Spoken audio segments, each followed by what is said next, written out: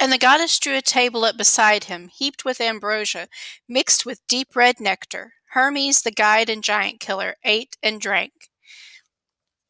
Once he had dined and fortified himself with food, he launched right in, replying to her questions. As one god to another, you ask me why I've come. I'll tell you the whole story, mince no words. Your wish is my command. It was Zeus who made me come, no choice of mine.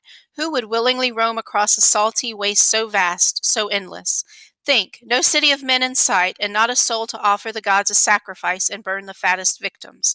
But there is no way, you know, for another god to thwart the will of storming Zeus and make it come to nothing. Zeus claims you keep beside you a most unlucky man, most harried of all who fought for Priam's Troy, 9 years, sacking the city in the 10th, and then set sail for home. But voyaging back, they outraged Queen Athena, who loosed the gales and pounding seas against them.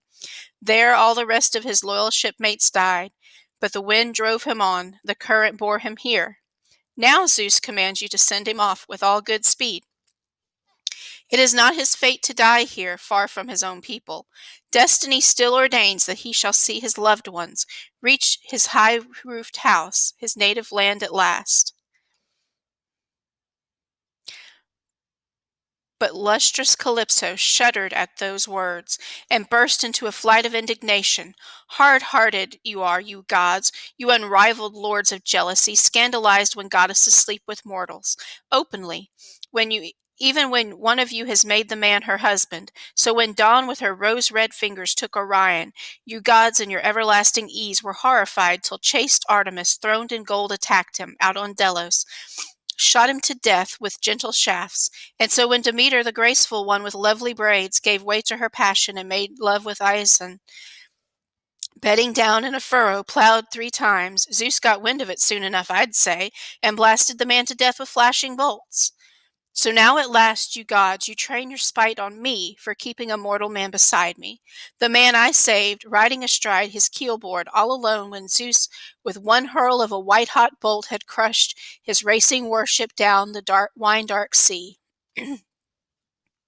There all the rest of his loyal shipmates died, but the wind drove him on, the current bore him here, and I welcomed him warmly, cherished him, even vowed to make the man immortal, ageless, all his days. But since there is no way for another god to thwart the will of storming Zeus, and make it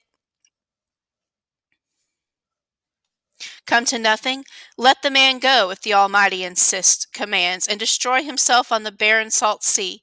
I'll send him off, but not with any escort. I'll have no ships in reach, no crew to ply the oars, and send him scudding over the sea's broad back. But I will gladly advise him, I'll hide nothing, so he can reach his native country all unharmed.